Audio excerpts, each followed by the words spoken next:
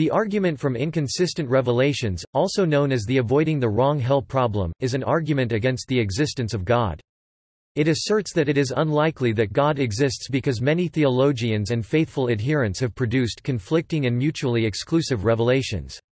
The argument states that since a person not privy to revelation must either accept it or reject it based solely upon the authority of its proponent, and there is no way for a mere mortal to resolve these conflicting claims by investigation, it is prudent to reserve one's judgment. It is also argued that it is difficult to accept the existence of any one God without personal revelation. Most arguments for the existence of God are not specific to any one religion and could be applied to many religions with near equal validity.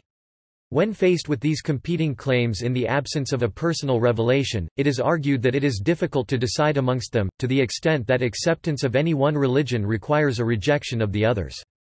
Further, were a personal revelation to be granted to a non-believer, the same problem of confusion would develop in each new person the believer shares the revelation with.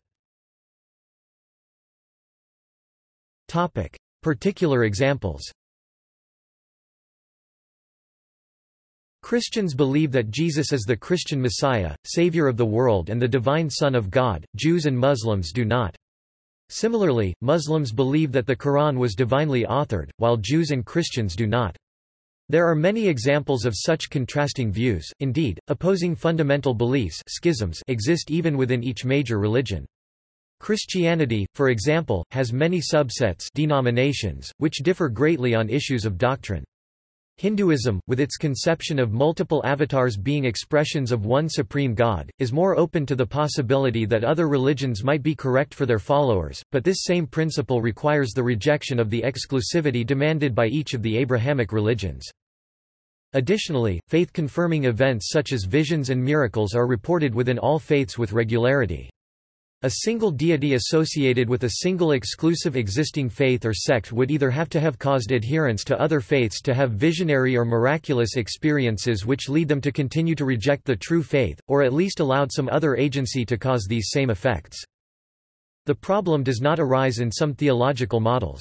In deism, it is believed that there is a God, but presumed that there are no divinely caused revelations or miracles at all, leaving reports of such to have natural explanations.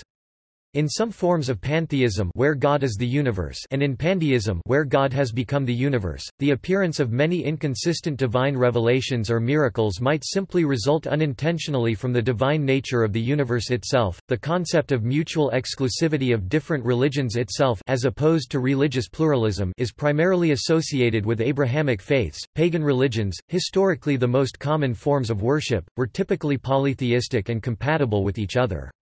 The roots of the mutual exclusivity may be seen in the Torah, where Jews are ordered to worship the God of Israel to the exclusion of all others. Appearances.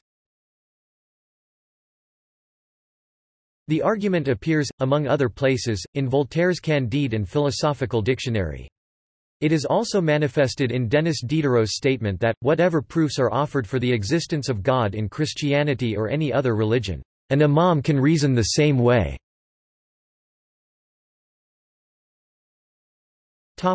Notes and references. See also: Argumentum ad populum, Argument from nonbelief, Voltaire, Denis Diderot.